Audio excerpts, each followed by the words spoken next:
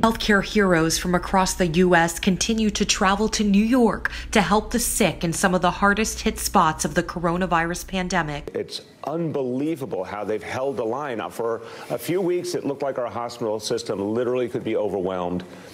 And our doctors, nurses, healthcare workers held the line. Many of them miles from home. Mayor Bill de Blasio reassuring the workers they are protected for another week, but calling on more supplies for the weeks ahead. We need to keep protecting and supporting the healthcare personnel, keep the hospitals strong. We need those PPEs, the personal protective equipment. We've got enough. Here's the reality in New York City.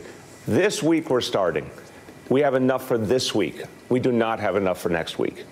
We've done better on the ventilators, thank God, because we see fewer people surging into the ICUs. Westchester County Executive George Latimer explains a free countywide initiative for those who put their lives on the line to treat patients. So far, over 400 free room nights are available, plus additional rooms at deeply discounted rates at several Westchester hotels, which are each associated with a nearby hospital. It's a very generous thing that they're doing, and hopefully when we restart the engine of our economy, all of us in Westchester County will remember that generosity and show our appreciation for what they're doing.